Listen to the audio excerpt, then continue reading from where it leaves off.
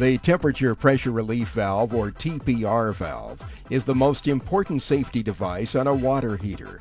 This valve allows water to escape out of the tank if the water temperature or the pressure exceeds safe limits.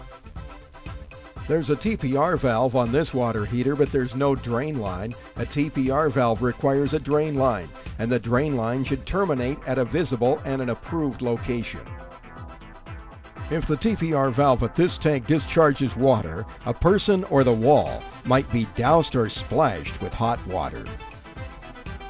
This TPR valve is worthless. It's been blocked, capped off. If the thermostat ever fails, this water heater could explode. When inspecting TPR valves and drain lines, the home inspector runs into a myriad of problems and a multitude of homebrew installations and safety issues.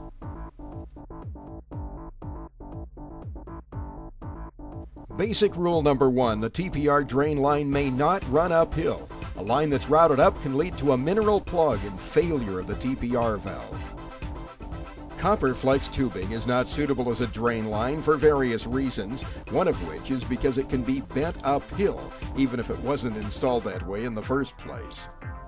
Here's another common but unacceptable installation: PVC plastic. PVC is not rated for use with hot water.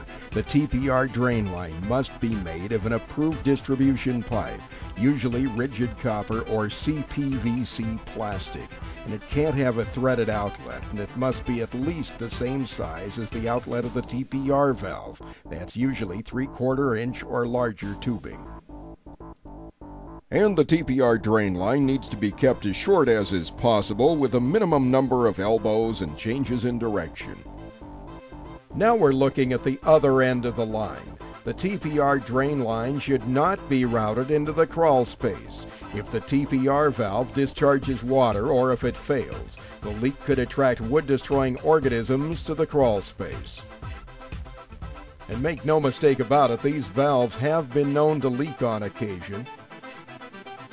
A general rule, and there are a few exceptions, states that a TPR drain line should terminate 6 inches to a maximum of 24 inches above grade at a visible location.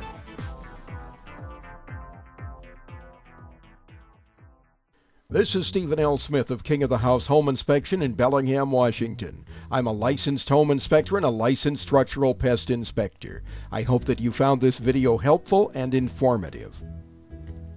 King of the House serves the northwest corner of Washington State, focusing on Whatcom, Skagit, and Island counties. Stephen L. Smith is licensed home inspector number 207, a state licensed structural pest inspector, an FHA registered inspector, lead instructor of home inspection at Bellingham Technical College, and a member of the Washington State Home Inspector Licensing Board.